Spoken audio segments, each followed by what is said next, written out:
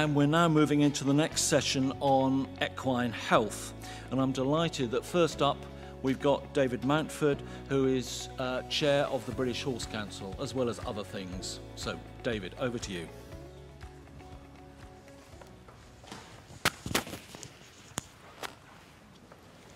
Your Royal Highness, my lords, ladies and gentlemen, thank you very much for inviting me to attend and speak to you today. I've been asked to speak about the equine health and welfare pathway, or the animal health and welfare pathway, how horses might fit into that equation, talk a little bit about infectious disease in that context and how we might protect against it, and also to finish with some comments on legislative changes. So, the animal health and welfare pathway. What is it? Well, it's at its very heart, it's a collaboration between government and the industry to enhance animal welfare, to improve animal health, and alongside that to improve trade and the environment. At the moment it applies solely in England, although the devolved administrations are developing their own equivalents as we go forward. And in the UK, and in England, it's focusing in its initial phase on farmed cattle, farmed sheep, pigs and chickens. And for those sectors, it'll be rolling out this year. And for those sectors, it'll be looking at a number of things. Firstly, a welfare and health review carried out by the farmer's vet alongside the farmer to identify improvements that can be made. On the back of that, to develop co-funding for capital grants for the funders to improve the health and welfare being offered on their premises. For the specific species, it's looking at disease protection and eradication programs being developed and being supported. And finally, and in time, there is a potential for payment by results. So as a farmer, if you're providing excellent health and welfare for your animals or for the animals under your care, then there's the opportunity for you to get some support from the government for doing so. So that's for the general sector. But what about the horse sector? Where do we fit into that? Well, the British Horse Council, we've been putting together some basic ideas for a strategy for the whole of the industry. And very neatly, the health and the welfare aspects of that strategy overlap perfectly and will combine with the equine side of the health and welfare pathway that government is starting to develop at the moment. So we're very lucky in that we have this ongoing great relationship with DEFRA, which is enabling their team associated with the pathway and our council to start work on that over the last month and going forward to make sure that we have something that is fit for our sector for the future. And it doesn't necessarily need to follow the same line as the other animal sectors have. So what we've done to date, and this is just in the health side of things, is we've tried to break things down into manageable little chunks to give ourselves specific goals in specific areas that we might look at. Be they antimicrobial resistance, anthelmintic resistance, which David's talking about later on, or be they ID and traceability. We've identified our target outcomes and we've tried to give ourselves a score, a mark out of 10 if you like, for how we think we're doing at the moment, and also reflect a little bit on whether we think the situation in that particular area is improving, deteriorating, or whether it's staying the same. By making those very basic assessments at the top level, we should be able to hone in on those areas where we can make most difference and we can benefit most horses from the health and the welfare side of things. So, again, focusing in on protection against infectious disease, so leaving aside all the other aspects of health, injuries, care, etc., for the purpose of this talk. What can we do to protect against disease? Well, we can minimise our chances of coming into contact with the disease. When we are in contact, we can minimise the chances of the disease taking hold. And then finally, we can minimise the opportunities for that disease to spread across the herd. But we can't do that in isolation. We're not looking at a bubble here. We can't keep every horse wrapped in cotton wool, staying at home, not contacting, no risk of disease. So we need to do that in the constraints of avoiding disruption to sport, avoiding disruption to the leisure horse market, and avoiding disruption to the industry and the trade that we all rely on.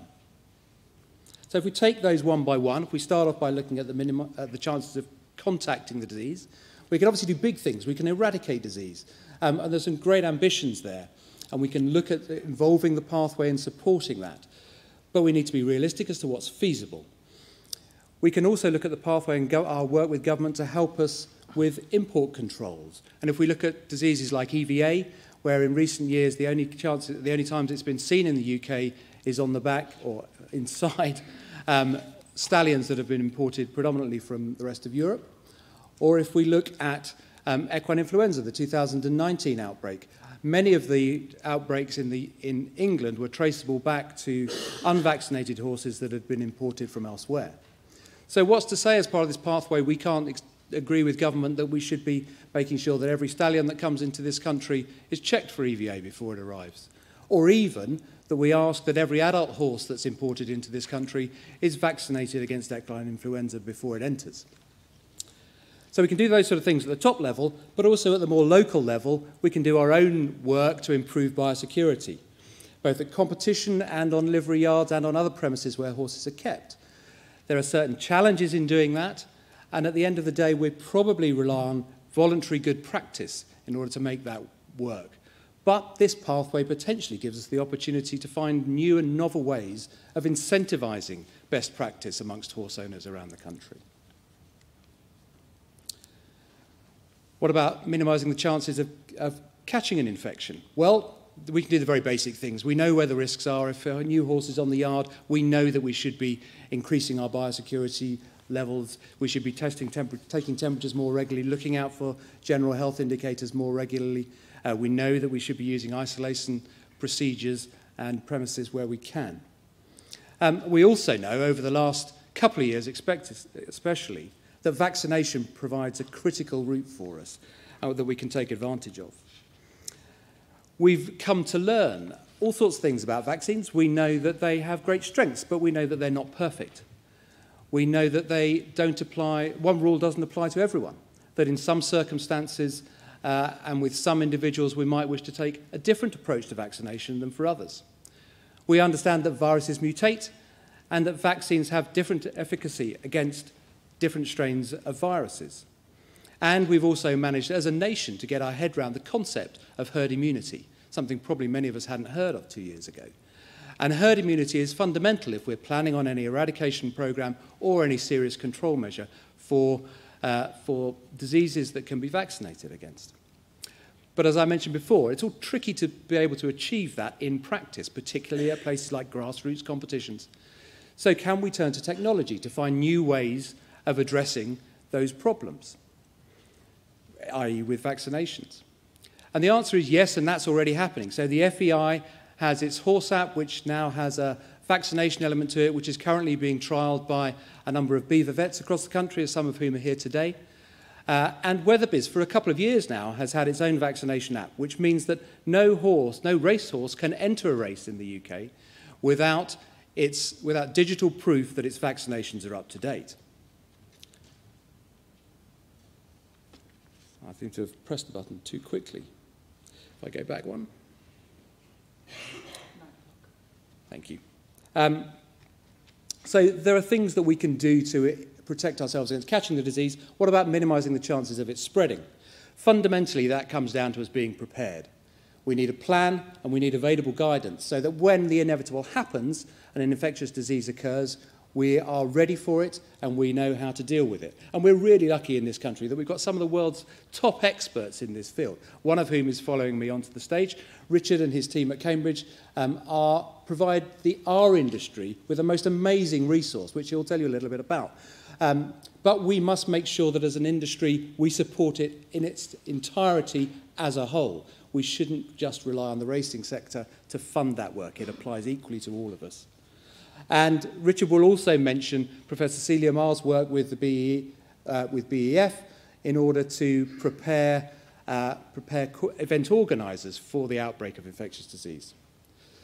So that's at that level, but there's also the track and trace side of things. There's the ID and the premises registration that the Minister has already mentioned this morning.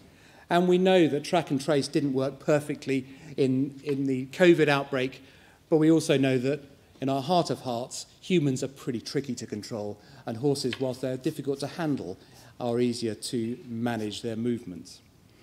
So, new ID legislation is being introduced, and we're really grateful for that, and it will look at new premises registration as well, which is critically important. That gives us the opportunity to move the whole programme forward. It will enable people to more readily and easily address the challenges of updating their data and give us a really accurate idea of how many horses we've got, where they are, and who owns them. That situation is very exciting, and it's something many of us in the British Horse Council have been working for 9 years now, since the 2013 horse meat scandal. And importantly, it's now going out to all the stakeholders in the world, in England. As the Minister has already said, a consultation is being put together by DEFRA, which will be launched very soon. The British Horse Council is also putting together a short survey which will be going out to accompany that, and we've been working with DEFRA on that, which means that every horse owner, every equine stakeholder will have the opportunity to feedback either through the simple and short survey that the BHC have put out, or will be putting out, or through the more detailed consultation that DEFRA is offering up. And we'd encourage everybody to partake in that and to make sure that all your colleagues, friends, and your own members take part in that. Fundamentally, it's something, as I've already indicated, that the British Horse Council Board is hugely supportive of. We see a simple, digital, free and easy-to-use system to be halfway to the answer of getting all our horses registered, or, as the Minister said, almost all of our horses registered, and having some idea of where they sit so that we can act in a positive way. It's clear, listening to the speakers this morning, that things are progressing in other nations as well. And we look to the Irish to see what they're doing and how well it's worked for them, and things that we can learn from that. But we must get on the bandwagon if we are to move forward. We know that other countries are moving forward with registration of premises, with digital identification, and if we want to maintain our seat at the top table of equestrianism, then we need to be on that group with them. We're lucky in England that we're moving forward with that, and we've got a very supportive Minister and DEFRA team that are driving that forward. In Northern Ireland and in Scotland and in Wales, things aren't quite so far forward, but I know that there is a desire to look at these things, and I know that there is a will to move things forward. And I would encourage all the stakeholders who are from those proud nations to exert more and more pressure on their administrations to ensure that the rest of the United Kingdom comes with us in England. We want to make sure that all of the horses in the UK have their health and welfare prioritised. And we know that if we do that, we will enable a strong industry and a strong trade. Thank you.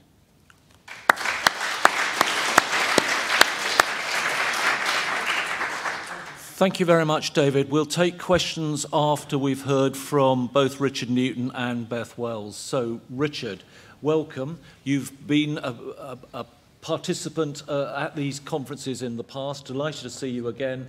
Slightly new hat, but still very important stuff. Yes, please proceed. Thank you, Mr. Chairman, Your Royal Highness, Lords, ladies and gentlemen. It's a real pleasure to be here. I was last here 2 years ago. At that time, I was under the banner of the Animal Health Trust, but things have changed, as we've seen, on many fronts. And unfortunately, the Animal Health Trust didn't survive COVID. Was one of its victims and closed at the end of July 2020. But we were very lucky in that we were recruited by the British Horse Racing Authority under their auspices, funded by the Horse Race Betting Levy Board. And since November of last year, we've been based at the vet school in Cambridge. That seems to be working very well. We've been made to feel very welcome indeed. And that's allowed us to establish our systems again. We've got a dedicated website. We try and provide helpline to veterinary surgeons out there that are looking for assistance in control of infectious disease. And as you scroll through this website, you'll see a number of our initiatives that we've resurrected and we're continuing to deliver. And I'll touch on a few of these as we go through. But this is just to give you an idea of what's on that website and what you can find out if you go and scroll through it. So one of those is our working closely with DEFRA, APHA. You'll also see the devolved government veterinary parties are up there as well, and this is the surveillance reports for all of the UK. We're now maintaining that historical archive of all the reports going back to 2005, And I would just direct you to a report that we produced in 2021 in the second quarter. And what you may recall then, that was a time when a disease called equine herpes virus myeloencephalopathy was causing problems in mainland Europe, in the Iberian Peninsula in particular. We were working closely with the FEI at the time, and we're very lucky that their veterinary department produced for us quite a detailed description of what they were encountering and how they were dealing with that particular problem. As often happens with these focus articles, we have a good relationship with the veterinary record, and they reproduce this article for wider dissemination. And hopefully that's something that you can track down, and it's a really good description of what's going on.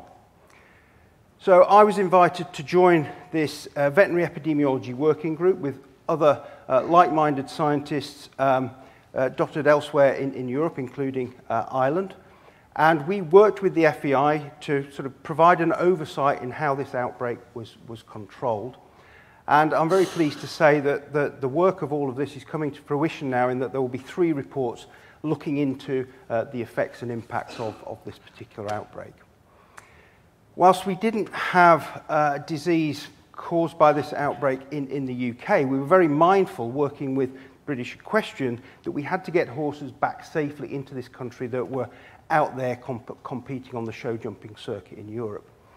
So, as David said, we were working as part of a group that Professor Celia Marr had put together called the Equine Infectious Disease Advisory Group, and they convened to create a protocol in order to bring these horses safely back. And that involved quarantine. There were 2 options. There was a slow track where animals would go into quarantine for 4 weeks. They'd be monitored clinically, and then only testing conducted if they developed clinical signs. There was a fast track, a shorter quarantine, and this had the insurance of laboratory testing as well as clinical monitoring in order to ensure that there wasn't infectious disease present in those animals, and that could be conducted 10 days apart.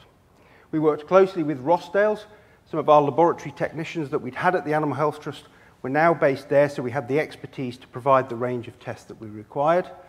Rossdale's put together this bespoke submission form so that we knew what samples were coming in were from this type of animal. And what I can say is that between the 4th of March and 17th of May, 195 animals were screened on the fast-track testing protocol, and those were amongst 34 batches, so 34 different groups of animals coming back into the UK. I'm pleased to say that the vast majority of those were negative, but I think this highlights that it probably was worthwhile that we did this, in that we did have 2 batches that each had an individual horse that was shown to be infected with EHV. But when we looked at the data, these were single horses only. They had low viral loads. There was no clinical evidence of disease, and importantly, no evidence of spread. So we got those animals back safely, and we got them through that quarantine period. And this is the plug really for why this group was put together. It actually goes back to the flu outbreak in 2019, and that was to put together a set of advisory notes for member bodies of the BEF and also the organisers of equine gatherings, in order to raise the bar in terms of biosecurity of how these events are run. And I'm pleased to say that in September this initiative was launched, and we really hope that it will be taken up as we go forward, and that the biosecurity will be improved. So what's been going on in the UK in 2021, hence my title? Well, for this, let's go to the International Collating Centre. This is an interactive website that we maintain.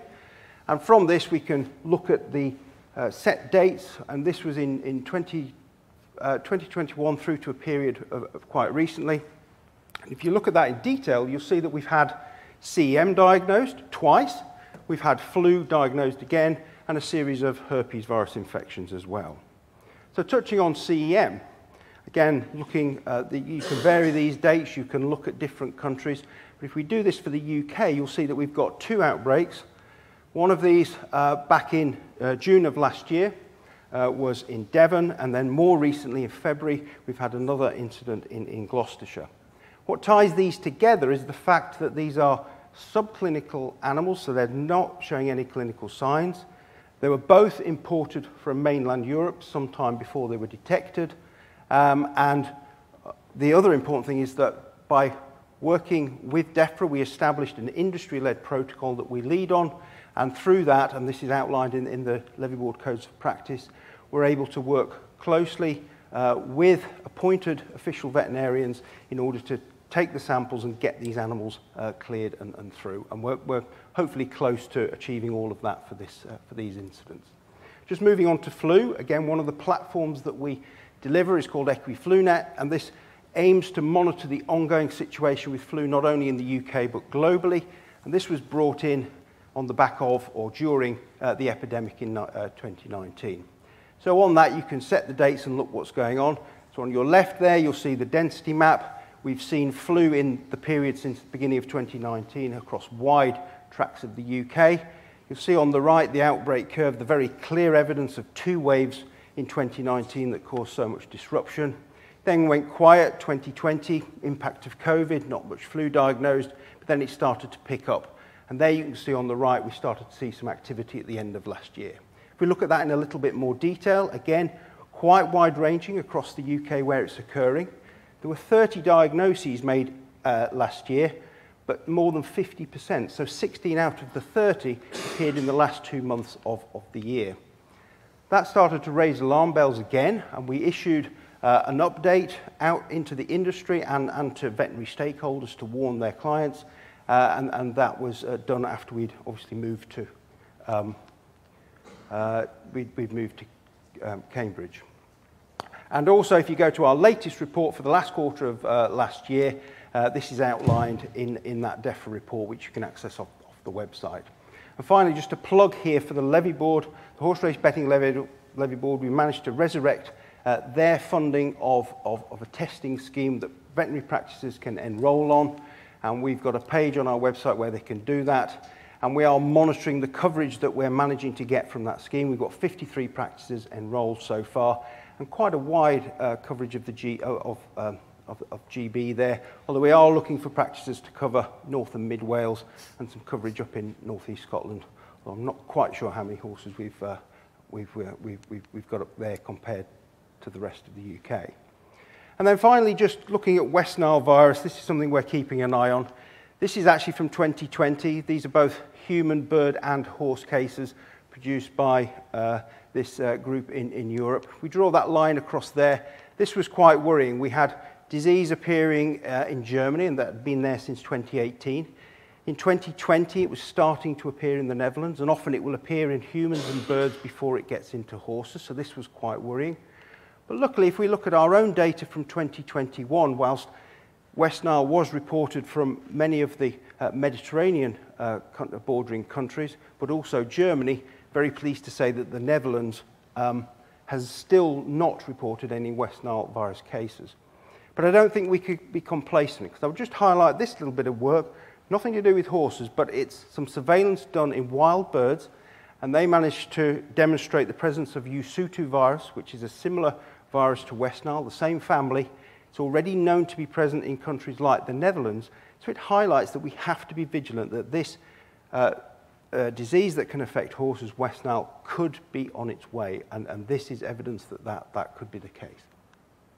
So finally, in summing up, we were retained by the thoroughbred industry, and for that we're very, very grateful, and now obviously we're based at Cambridge. I think 2021 clearly highlighted that equine infectious diseases are still a threat, and they're posed through various different pathways, whether they be horse movements, importation without appropriate screening, as we saw with CEM. We've got mixing at events, as we saw with Valencia and other events in Spain. And also we need to be vigilant to vector-borne disease, such as the mosquito-borne West Nile virus and Usutu virus. Also, we've seen that the codes of practice, new advisory guidance is coming in. These should be adopted wherever possible, and they should be kept under review as well. And I do just want to say that we work closely with DEFRA, and we really treasure that relationship that we have with our quarterly reports, and also now with our CEM control. So my final slide really is just some hopes for the future. Obviously, we want to continue what we're doing, and we want to improve on it. And I think there are opportunities, and this could be quite a long list, and I'm not going to make it very long. But I think government and industry continue to work more closely together than we already do. And so looking at protocols for EVA, investigation and control, improving West Nile virus surveillance, thinking about that pre-import testing. Can we change that? Can we defer some of this to the other side of the various seas that we border? I think there are great opportunities for the thoroughbred and non-thoroughbred sectors to be working much more closely together, and David's touched upon that. And just one example is some strangle surveillance that we've been very fortunate to have the Horse Trust Fund and to develop for us, but it will need sustaining and keeping going. I think it's proving very valuable. And also just generally adopting surveillance, adopting the codes of practice, and adopting these biosecurity protocols goes for everybody who has a horse, whatever type it is. And finally, it's all down to resources, it's all down to money, it's all down to people, and we've heard a lot about that already. But I think there are things that we really could be investing in better. Syndromic surveillance, looking at associated pathogen discovery. There may be new syndromes out there that we don't know what's going on, and we need to be able to look at that. What I've called here molecular surveillance. We've heard all about this with COVID, the new isolates of variants of interest. And we can only do that when we've got genome sequencing accompanying that work. And then finally, and you'll hear about that this afternoon, really important surveillance is antimicrobial and anthelmintic resistance. And on that, I will just finally thank those from the horse racing breeding industry that have continued to support us. We're very grateful to that, and we look forward to new opportunities to keep our work going. Thank you very much.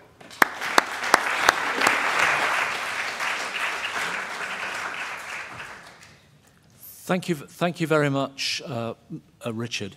Thank you very much, Minister. We'll now move on to the final slot here about equine grass sickness, and I'm delighted that we've got Beth Wells from the Moredun, who's going to introduce this section because we're going to then show a little video from BBC Scotland. So, Beth, welcome, and over to you. Thank you very much. Your Royal Highness, Lords, ladies and gentlemen, it's a real pleasure today to introduce to you our new equine grass sickness project. Now, what's new about that, you may say? We've known about the disease for 100 years. We still don't have any causal agents, but that's because it is a really complex and a multifactorial disease, so it's been very difficult to get a handle on this disease. What we do know is that the damage is caused by a neurotoxin, which affects the swallowing and gut motility of the horse. But now we need to find out where that neurotoxin is coming from. So at Moredun, we're 1 year into a new research fellowship programme with the Equine Grass Sickness Fund, and we're using all of our newest technologies and a multidisciplinary approach to try and crack this problem. But to enable this, in the first year, we've had to set up what we call a national biobank of samples, and that is so the research is robust and it's strong. And this biobank has been set up with generous funding from the British Horse Society, and we're very grateful for that. It's critically important for the research. And why are we doing this research? Well, we're about to show you a short film clip from Landward. It's courtesy of BBC Scotland, which shows the effect of this devastating disease on a very well-known breeding stud, and the seeding actually of the ideas which has gone on to produce this new project. And while these animals enjoy the season's new growth of grass, this crop can bring dread for horse owners. Arlene visited Royal Deeside in April to find out about a fatal disease that's been scaring the equine community for years, and the latest attempts to beat it. These Highland ponies are from the Balmoral estate, working animals bred here on the stud, re-established by the Queen herself in 2007. But just because they have a very famous owner doesn't mean that they aren't susceptible to a very serious disease. Equine grass sickness is devastating, with an 80% mortality rate. It first emerged in Scotland in the early 1900s and has spread across Northern Europe. It's a distressing illness that affects the horse's ability to swallow, and with no clear cause or cure, it's had a huge impact on the breeding programme here at the Queen's Stud. Every morning you wake up and hope that you don't need to get the stethoscope out to listen for gut noise. Every day you just hope that everybody is going to survive through the night into the next day. Sylvia Ormerston is the manager here. She's seen what equine grass sickness can do. When did you first become aware of a problem here at Balmoral? It would have been on the 6th of June 2017 when we had a 2-year-old filly who would normally be first at the gate and would come racing up for first attention, who quietly strolled to the gate, something not quite right. And within 2 days, no eating, no drinking, no pooing, we realised that it was, you know, she was doomed basically. There was no return. So it's catastrophic, isn't it? They're dead on the inside. This was the start of a nightmare for Sylvia, with the stud losing 2 stallions within a fortnight of each other and 5 ponies in total. The Queen was actually here when we lost our second stallion, and she was actually here to be able to say goodbye. The Queen is as passionate about the ponies as we are and takes it just as hard as we do. How does that impact on you personally? Because these are your babies. Yeah, you lose a lot of sleep over these people. You know, these little people are my kids, these are my family. It's a massive impact. The cause of the disease isn't clear, but grass seems to be the main risk factor. And it's thought that toxins from bacteria found on grazing land have something to do with it. But not all horses seem to be susceptible. When we lost our 7-year-old mare, she was in a field of 11 and she was the only one that contracted it. The 2-year-old filly was in a field of 5, yet she was the only one affected by it. So there are too many randoms, there are too many different things that could be causing it. And the Balmoral stud is now at the forefront of an ambitious 5-year research plan by charity the Moredun Institute to get to the bottom of what causes this cruel illness.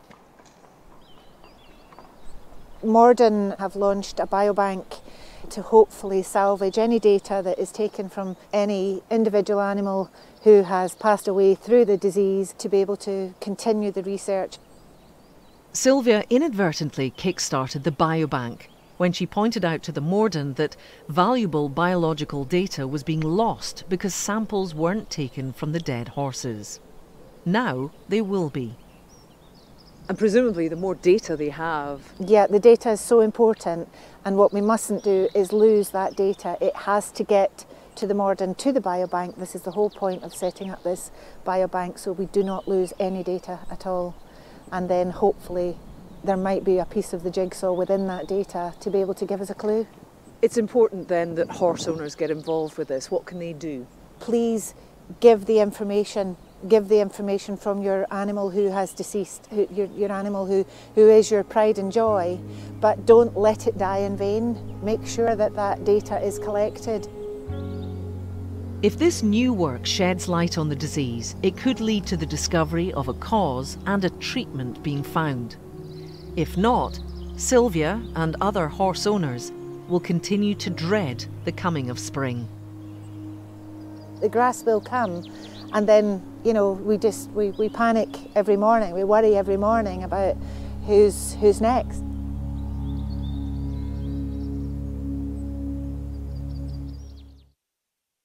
Sylvia says it all, and I know a lot of you will resonate with her sympathies.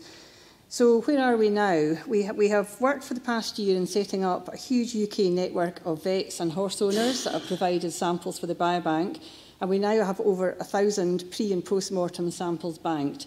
But we do need many more of these, and particularly the post-mortem samples, which are our gold standard.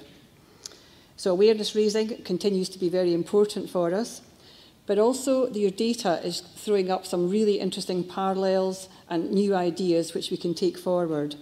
The plans for the research to do with these samples are underway, and these samples are available, I should say, to all researchers that are looking into this disease. We built up a fantastic team of interdisciplinary scientists coming from all areas that we think are involved in the disease, and this is really important to get an overall view and to leave really no stones unturned. We need to fund these projects, of course, and somebody's already said this is a real issue for the equine industry, is getting funding, but we are working hard with industry to do this. We're very grateful for the support we've had already from the Moredun Foundation, the Equine Grass Sickness Fund, the British Horse Society and World Horse Welfare, and to all the horse owners and vets who are already engaged. But we do hope that more of you will join us. We're very approachable. We welcome everybody. All the links you require are on the Grass Sickness website for you to find out about us. So thank you very much for listening, and I think by working together we will get the answers. Thank you.